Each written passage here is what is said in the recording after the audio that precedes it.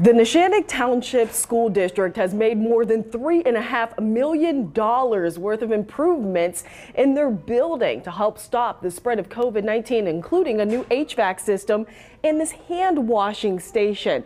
You just put your hands inside and the machine does the work.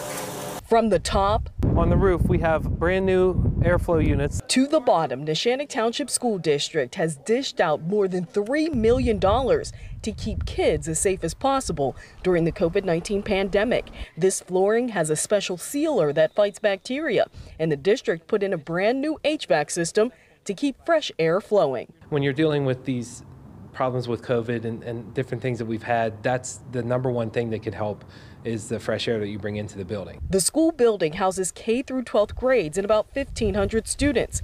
Mark Ulam is the director of buildings and grounds. He says parents are happy about the improvements. It seemed as though the parents were relieved when they found that we were bringing more fresh air from outside into those classrooms and changing the stagnant air in the building and changing our filters. Charles Ross, who is the vice president of Huckstein Mechanical, says fans speed up and slow down based on how many people are in a classroom. There's a filter inside each classroom that takes air from the outside and then takes the return air from the class and cleans it before it actually comes back into the space. The building has new boilers. All the classrooms have brand new vents, and school officials can track how many times air in a classroom gets exchanged with fresh air. Every classroom has its own local set point that the teacher can control the temperature in the unit vent.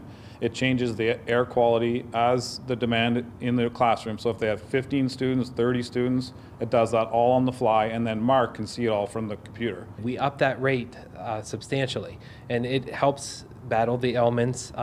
When you have cleaner air, when you're breathing cleaner air, you spread less germs. School officials say they've seen an improvement in air quality this year compared to last year. Reporting in Neshannock Township, Chandy Chapman, Pittsburgh's Action News 4.